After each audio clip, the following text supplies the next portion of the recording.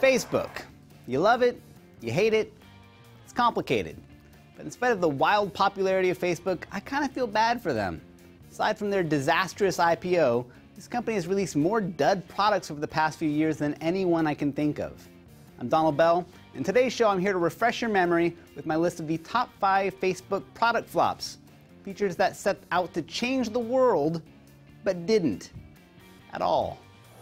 Starting things off at number 5, Facebook Lite. Now, this was a stripped-down version of Facebook that was engineered to load more quickly for users on slow connections or slow hardware. They tossed out the apps, they tossed out the games, they decluttered the whole interface. Oh, and they also tossed out a bunch of those annoying flash-based ads on the sidebar. But those were the crazy pre-IPO days of 2009. Turns out that catering to poor people and serving less ads wasn't a project worth keeping around. After less than a year, Facebook Lite got switched off. At number 4, Facebook Questions.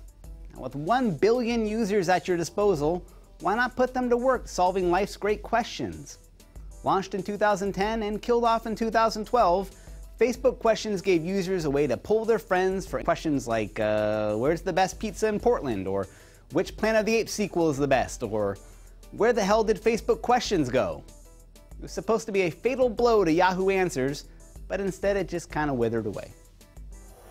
At number 3, the ticker. In 2011, Facebook did a major overhaul of their newsfeed and gave us a terrifying and very annoying little window onto all of our friends' likes and shares and comments. It was like peering into the naked soul of Facebook and seeing its neurosis for what it really was. And people hated that thing. So Facebook quickly saw the error of their ways and gave us a way to hide it. Please hide it. Do yourself a favor. It's awful. Coming in at number 2, Facebook Deals. Oh, this was a time when Mark Zuckerberg had the huevos to take on Groupon and Living Social, and I have to admit, it kind of seemed like a good idea. Who better than Facebook to know where you live, what you like, and where you like to travel? But maybe it was a little too perfect. A little too perfect not to be creepy. After 4 months, Google Deals got slashed. Now, before we get to number 1, let's stop picking on Facebook for a minute. You know another internet giant who makes a ton of mistakes? Google. Here are my favorite 5 Google flops, all of which are really just as embarrassing as anything Facebook has done.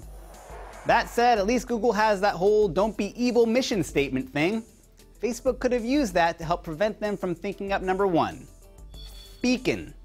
Hey, here's an idea. Let's make it so that Facebook can keep track of all the sites you browse outside of Facebook so that it can share that information with all of your friends. What could go wrong? Not creepy at all. The idea was such an affront to privacy that it resulted in a class action lawsuit, and even Mark Zuckerberg later admitted it was a mistake, which is not to say that he won't try it again.